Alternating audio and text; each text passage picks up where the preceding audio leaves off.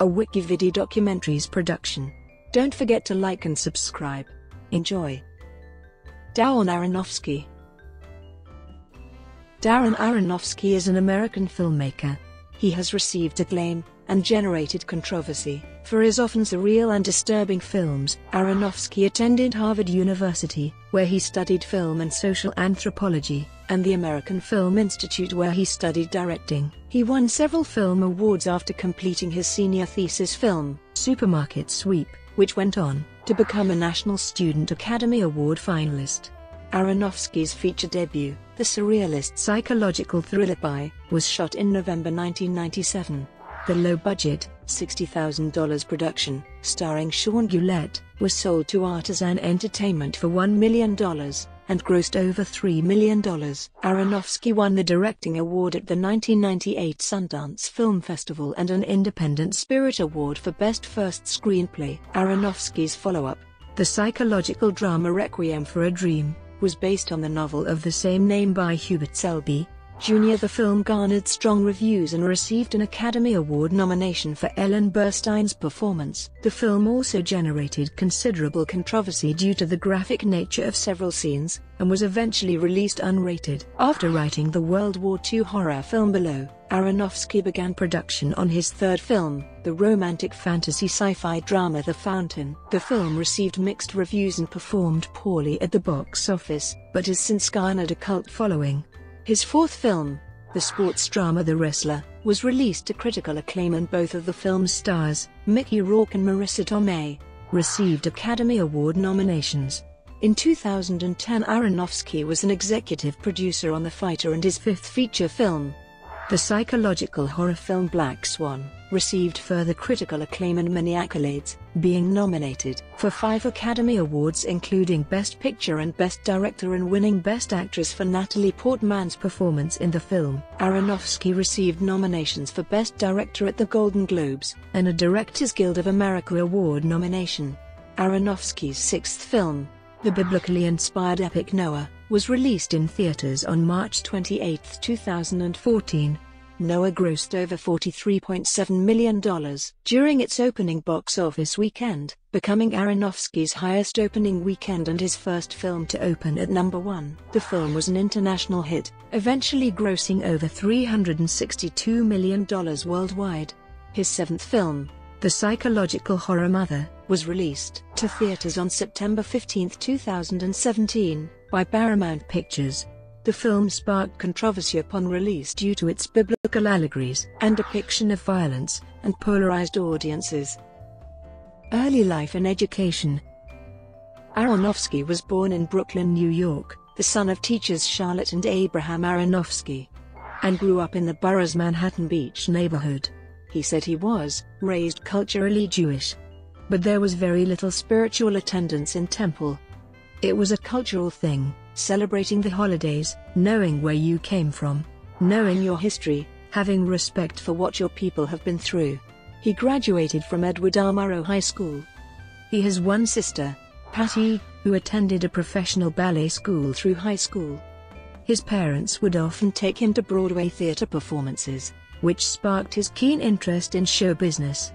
During his youth, he trained as a field biologist with the School for Field Studies in Kenya in 1985 and Alaska in 1986. He attended school in Kenya to pursue an interest in learning about ungulates. He later said, "His School for Field Studies changed the way I perceived the world." Aronofsky's interest in the outdoors led him to backpack his way through Europe and the Middle East. In 1987, he entered Harvard University, where he majored in social anthropology and studied filmmaking. He graduated in 1991. He became seriously interested in film while attending Harvard after befriending Dan Schrecker, an aspiring animator, and Sean Gullette, who would go on to star in Aronofsky's first film, Pi. His cinematic influences included Akira Kurosawa, Roman Polanski, Terry Gilliam, Shinya Tsukamoto, Hubert Selby Jr., Spike Lee, Satoshi Kon, and Jim Jarmusch. Aronofsky's senior thesis film, Supermarket Sweep, was a finalist in the 1991 Student Academy Awards. In 1992, Aronofsky received his MFA degree in directing from the AFI Conservatory, where his classmates included Todd Field, Doug Ellin, Scott Silver, and Mark Waters. He won the Institute's Franklin J. Schaffner Alumni Medal. Early work. Aronofsky's debut feature, Pi, also written as Pi, was shot in November 1997. The film was financed in part from $100 donations from friends and family. In return, he promised to pay each back $150 if the film made money, and they would at least get screen credit if the film lost money. Producing the film with an initial budget of $60,000, Aronofsky premiered Pi at the 1998 Sundance Film Festival, where he won the Best Director award. The film itself was nominated for a special jury award.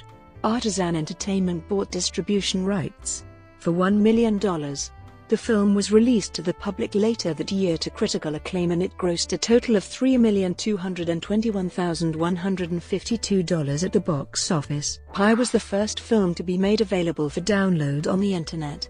Aronofsky followed his debut with Requiem for a Dream, a film based on Hubert Selby Jr.'s novel of the same name. He was paid $50,000 and worked for 3 years with nearly the same production team as his previous film. Following the financial breakout of Pi, he was capable of hiring established actors, including Ellen Burstyn and Jared Leto, and received a budget of $3,500,000 to produce the film. Production of the film occurred over the period of 1 year, with the film being released in October 2000. The film went on to gross $7,390,108 worldwide. Aronofsky received acclaim for his stylish direction, and was nominated for another Independent Spirit Award, this time for Best Director. The film itself was nominated for 5 awards in total, winning 2 for Best Actress and Cinematography. Clint Mansell's soundtrack for the film was also well regarded, and since their first collaboration in 1996, Mansell has composed the music to every Aronofsky film. Ellen Burstyn was nominated for numerous awards, including for an Academy Award for Best Actress, and won the Independent Spirit Award. Aronofsky was awarded the Prism Award from the Robert Wood Johnson Foundation with the National Institute on Drug Abuse for the film's depiction of drug abuse. In May 2000, Aronofsky was briefly attached to make an adaptation of David Wiesner's 1999 children's book Sector 7 for Nickelodeon Movies. The project remains unmade. In mid-2000, Warner Bros. Hired Aronofsky to write and direct Batman Year One, which was to be the 5th film in the Batman franchise. Aronofsky, who collaborated with Frank Miller on an unproduced script for Ronin, brought Miller to co-write Year One with him, intending to reboot the series. It's somewhat based on the comic book. Aronofsky later said, "Toss out everything you can imagine about Batman. Everything. We're starting completely anew." Regular Aronofsky collaborator Matthew Libatique was set as cinematographer, and Aronofsky had also approached Christian Bale for the role of Batman.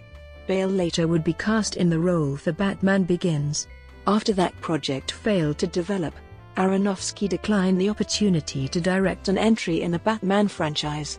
In March 2001, he helped write the screenplay to the horror film Below, which he also produced. In April 2001, Aronofsky entered negotiations with Warner Bros. And Village Roadshow to direct a then untitled science fiction film, with Brad Pitt in the lead role. In June 2001, actress Cate Blanchett entered talks to join the film, which Aronofsky, wanting the title to remain secret, had given the working title of The Last Man. Production was postponed to wait for a pregnant Blanchett to give birth to her child in December 2001. Production was ultimately set for late October 2002 in Queensland and Sydney. By now officially titled The Fountain, the film had a budget of $70 million, co-financed by Warner Bros. And New Regency, which had filled the gap after Village Roadshow withdrew. Pitt left the project 7 weeks before the first day of shooting, halting production. In February 2004, Warner Bros. Resurrected it on a $35 million budget with Hugh Jackman in the lead role. In August, actress Rachel Weisz filled the vacancy left by Blanchett. The Fountain was released on November 22, 2006, a day before the American Thanksgiving holiday. Ultimately it grossed $15,978,422 in theaters worldwide. Audiences and critics were divided in their responses to it. breakthrough. In 2007, Aronofsky hired writer Scott Silver to develop The Fighter with him. He had approached actor Christian Bale for the film, but Aronofsky dropped out because of its similarities to The Wrestler and to work on MGM's RoboCop remake. In July 2010, Aronofsky had left the project due to uncertainty over the financially distressed studio's future. When asked about the film, he said, "I think I'm still attached. I don't know. I haven't heard from anyone in a while." Later during 2007, Aronofsky said he was planning to film a movie about Noah's Ark and saw Aronofsky had the idea for The Wrestler for over a decade. He hired Robert D. Siegel to turn his idea into a script. The actor Nicolas Cage entered negotiations in October 2007 to star as Randy, the film's protagonist. The following month Cage left the project, and Mickey Rourke replaced him in the lead role. Aronofsky said that Cage pulled out of the movie because Aronofsky wanted Rourke to star. Aronofsky said, stating that Cage was a complete gentleman, and he understood that my heart was with Mickey and he stepped aside. I have so much respect for Nick Cage as an actor and I think it really could have worked with Nick, but, you know, Nick was incredibly supportive of Mickey and he is old friends with Mickey and really wanted to help with this opportunity. So he pulled himself out of the race. Cage responded, "I wasn't dropped from the movie. I resigned from the movie because I didn't think I had enough time to achieve the look of the wrestler who was on steroids, which I would never do." The roughly 40-day shoot began in January 2008. The Wrestler premiered at the 65th Venice International Film Festival. Initially receiving little attention, the film wound up winning the Golden Lion, the highest award at the world's oldest film festival. The Wrestler received critical acclaim, and both Rourke and co-star Marissa Tomei received Academy Award, Golden Globe, SAG, and BAFTA nominations for their performances. Rourke won a Golden Globe, as did Bruce Springsteen for his original song written for the film. The Wrestler grossed $44,674,354 worldwide on a budget of $6 million, making it Aronofsky's highest-grossing film to that point. Aronofsky's next film was Black Swan, which had been in development since 2001, a psychological thriller horror film about a New York City ballerina. The film starred actress Natalie Portman, whom Aronofsky had known since 2000. She introduced Aronofsky to Mila Kunis, who joined the cast in 2009. Black Swan had its world premiere as the opening film at the 67th Venice Film Festival on October 2010. It received a standing ovation whose length Variety said made it one of the strongest Venice openers in recent memory. Black Swan has received high praise from film critics, and received a record 12 Broadcast Film Critics Association nominations, 4 Independent Spirit Award nominations, 4 Golden Globe nominations, 3 SAG nominations, and many more accolades. Aronofsky received a Golden Globe nomination for Best Director. The film broke limited release box office records and grossed an unexpectedly high $329,398,046. On January 25, 2011, the film was nominated for a total of 5 Academy Awards: Best Picture, Best Director, Best Actress, Best Cinematography and Best Film Editing, and in March, Portman won as Best Actress. The film was awarded the Prism Award from the Substance Abuse and Mental Health Services Administration for its depiction of mental health issues. Aronofsky served as an executive producer on The Fighter, which was also nominated for Best Picture at the Oscars and won 2 for Best Supporting Actor and Best Supporting Actress for Christian Bale and Melissa Leo. Larger budget productions. Aronofsky was attached to The Wolverine, which was scheduled to begin production in March 2011, but he left the project due to scheduling issues. The film was set to be 6th entry of the X-Men film series, featuring a story revolving around Wolverine's adventures in Japan. In December 2011, Aronofsky directed the music video for Lou Reed and Metallica's The View, from their album Lulu. Aronofsky was set to direct an HBO series pilot called Hobgoblin. Announced on June 16, 2011, the series would have depicted a group of magicians and con artists who used their powers of deception to defeat Hitler during World War II. He was set to work on the project with Pulitzer Prize-winning author Michael Chabon and his wife Eilert Waldman. In June 2013, it was announced that HBO had dropped the show and Aronofsky had pulled out, as well. In 2011, Aronofsky tried to launch production on Noah, a retelling of the Bible story of Noah's Ark, projected for a $115 million budget. By the following year, the film had secured funding and distribution from New Regency and Paramount Pictures, with Russell Crowe hired for the title role. The film was adapted into a serialized graphic novel written by Aronofsky and Ari Handel, published in French in October 2011 by the Belgian publisher Le Lombard. By July 2012, Aronofsky's crews were building an ark set in Oyster Bay, Long Island, New York. Aronofsky announced the start of filming on Noah on Twitter in the same month, tweeting shots of the filming in Iceland. The film featured Emma Watson, Anthony Hopkins, Logan Lerman, and Jennifer Connelly, with the latter having also starred in Requiem for a Dream. During its opening weekend, Noah held the largest non-sequel opening within Russia and Brazil, and the fourth largest opening of all time. Aronofsky did not use live animals for the film, saying in a Peter video that, "There's really no reason to do it anymore, because the technology has arrived."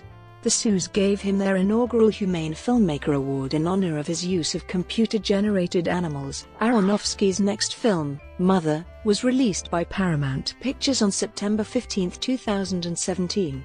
It stars Jennifer Lawrence, Javier Bardem, Michelle Pfeiffer, Donald Gleason, Ed Harris, and Kristen Wiig. The film sparked controversy upon release for its depiction of violence, and, though it received generally positive reviews, it polarized audiences, becoming one of few films to receive a F cinema score grade on review aggregator Rotten Tomatoes. The film has an approval rating of 69% based on 278 reviews, and an average rating of 6.8. The site's critical consensus reads, "There's no denying that Mother is the thought-provoking product of a singularly ambitious artistic vision, though it may be too unwieldy for mainstream tastes." Directing style. Aronofsky's first two films, Pi and Requiem for a Dream, were low-budget and used montages of extremely short shots, also known as hip-hop montages. While an average 100-minute film has 600 to 700 cuts, Requiem for a Dream features more than 2,000. Split screen is used extensively, along with extremely tight close-ups.